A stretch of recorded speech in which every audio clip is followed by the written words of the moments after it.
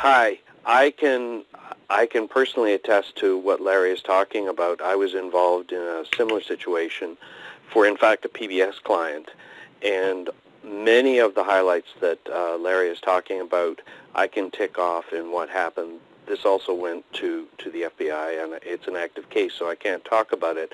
But what I can say is that off-site backups, the issue of trust, the splitting of duties are all absolutely critical. And in fact, I've seen other situations in which subtle equivalents of this are going on. For example, I'm aware of one client where in payroll, as part of their automation functions, they're giving more and more control to the HR managers in the stores to manage the time clocks. What that then means is, since many of the checks are going out on an ACH basis, right, there is really a very difficult, not impossible, but very difficult reconciliation train, and some of it can be very, very subtle, such as PTO time.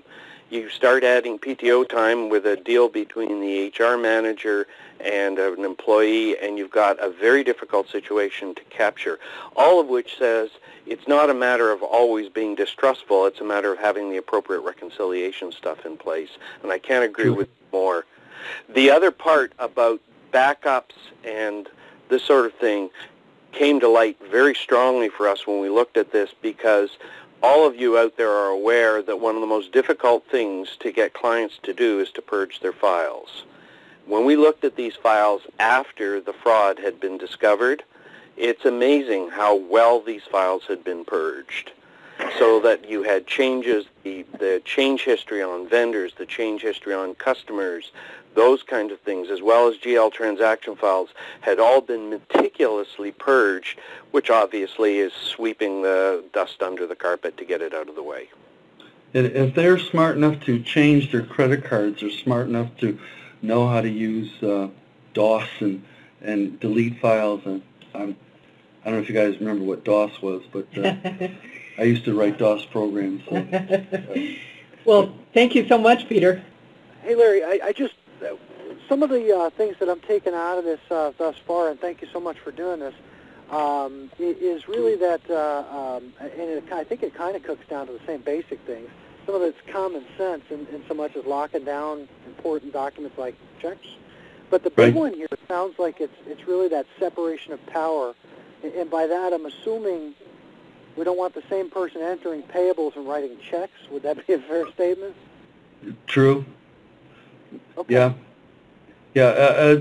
I mean, you can go on to AR, AP, even locking general ledger up, and don't letting distributions being purged.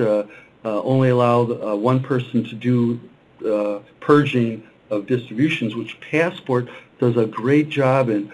Because if you look at the other accounting systems that I've been at clients, it is so unbelievable loose, and especially that the other systems allow you to go back and process prior periods and vary expenses in April when you're working in July. Passport gives you a warning on that. That's a great thing. Why I strongly support Passport accounting software. Very good. Thank you. Thank you. I have one other question. Yes. We're dealing with small businesses all the time.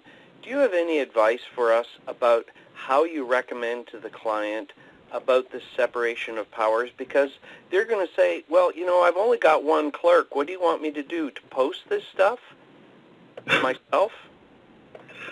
Well, I look at it this way. When a CEO or an owner comes up to me and says, oh, it's impossible that I'm being stolen from.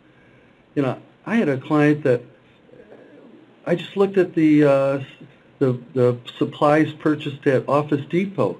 His son was going into Office Depot and buying all kinds of stuff. His son was. And we caught his son, and he goes, I understand. He goes, I've got to look better at the documents that I pay. And I said, you look at yourself. I said, you're a small company. What can you be buying $2,000 a month at Office Depot was? And it means that they've got to get more involved in their own business. Either get involved or lose a couple million. Well, that's certainly the bottom line, isn't it, Larry? Wow.